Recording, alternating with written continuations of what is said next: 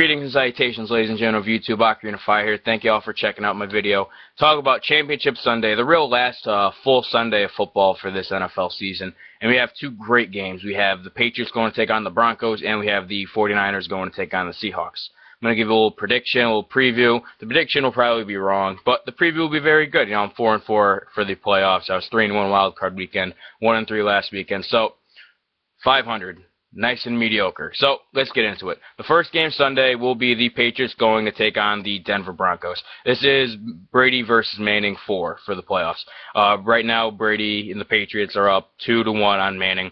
You know, both those wins coming in Foxborough and Manning winning the most recent game back in 2007 in Indianapolis. So, it kind of feels like whoever's home is usually the one coming up on top. You know, throughout the series between Brady and Manning, whoever is really playing at home is usually the one to win. As you know, Manning's usually beating Brady in Indianapolis, and Brady beats Manning in New England. So this game's at Denver, so I think this will eventually hold off into Denver's favor. So we're going to come down to one thing for the Broncos. Can they stop LeGarrette Blount? You know, Tom Brady was pretty good versus the Colts last weekend. He wasn't great.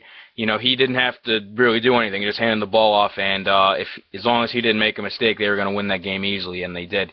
You know, basically it's going to come down to who makes the big mistake. You know, last week the Patriots versus the Colts, they made the mistake. Andrew Luck threw 4 interceptions. Now, 3 of them were kind of but he threw 4 interceptions. And granted, as bad as the Colts played all day, they were down 7 in the fourth quarter with the ball, the chance to tie the game up, and then the game got blown open from there. So it'll be interesting to see how Denver goes and attacks that Patriot defense, because Andrew Luck and the Colts did a very good job with Levon Brazil, Kobe Fleener, T.Y. Hilton. All had pretty good games, and they're not anywhere near the level of explosive that the Denver Bronco offense has. So it'll be interesting to see how Aqib Talib's going to be able to stop Eric Decker, and how they're going to be able to contain Wes Welker, because you know he wants a shot at these guys, and he wants to beat them to go to the Super Bowl. For the Patriots offensively, they got to run, they got to run, they got to run. You know, they're so banged up on offense, as we all know, and LeGarrette Blount's been a huge surprise for him. He's played great for them down the stretch. A lot of teams that were giving up on him, you know, he's finally found his spot. Hopefully he can be able to be successful there throughout a short career. But are they going to be able to run the ball? Denver knows what's coming. They know they're going to be able to run the ball, and they have the bodies to stop it, unlike the Indianapolis Colts. I don't think LeGarrette Blount's going to get out and be able to pound the Broncos like they were able to pound the Indianapolis Colts. So the game's at home.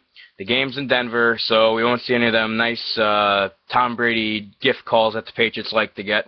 And then, I kid, but not really. But yeah, I think the Denver Broncos will win this game by a touchdown.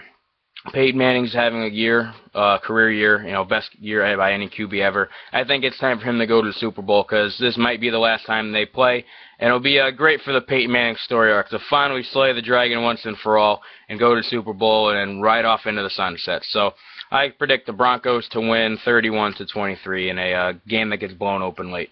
The afternoon game, late evening game, will be the Seahawks taking on the 49ers. This game is going to go as far as the referees are going to let it go. There's going to be bad blood, there's going to be chirping, there's going to be pushing, shoving, chippiness, fights, everything.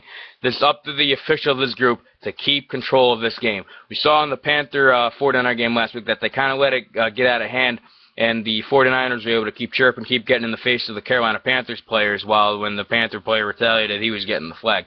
So this game's going to be physical, it's going to be chippy, it's going to be hard-nosed, and this might be the best game all year. You know, these teams know each other, they don't like each other, they know what's at stake, and it's going to be, I can just imagine the chirp match between Anquan Boldin and Richard Sherman. It's going to be a verbal battle for the ages. So, basically this game comes down to who's going to make the mistake? Is Russell Wilson going to make the mistake? Is Kaepernick going to make the mistake? And who's going to get the explosive play? Because both these defenses are very solid.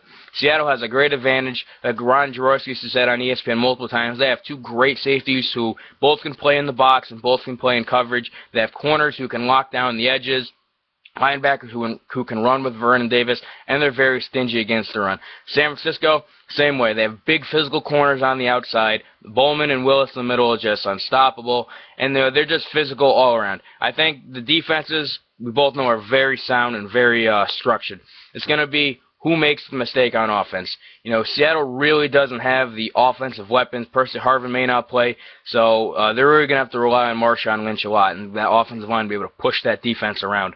San Francisco, on the other hand, has a little bit more explosiveness. Crabtree coming off a big game. Bolden coming off a huge game. Colin Kaepernick with his legs, excuse me.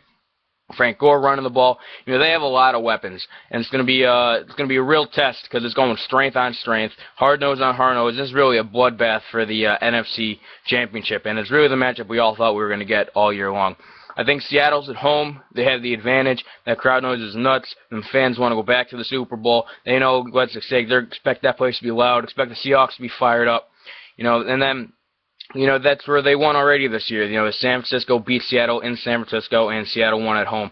I think home field advantage is such a huge aspect in this game. I think Seattle's going to win a very close game, a very low-scoring game, and Colin Kaepernick making the mistake late. So I think the final score is going to be Seattle 20, San Francisco 13, in a very close, very low-scoring game. Can go either way. It's going to come right down to the wire, and I think Russell Wilson and Marshawn Lynch make one more play than Colin Kaepernick and the San Francisco 49ers do. So, that is my preview. The preview is good. The predictions are probably going to be wrong. It is what it is. So, that's all I got for today. Hope you all enjoy this Sunday football. No, I'm going to be glued to the seat all day. You know, it's the last real Sunday before the Super Bowl. And sure, it's going to shape up to be a good one. So, that's all I got for today. Ocarina of Fire checking out. Have a good one.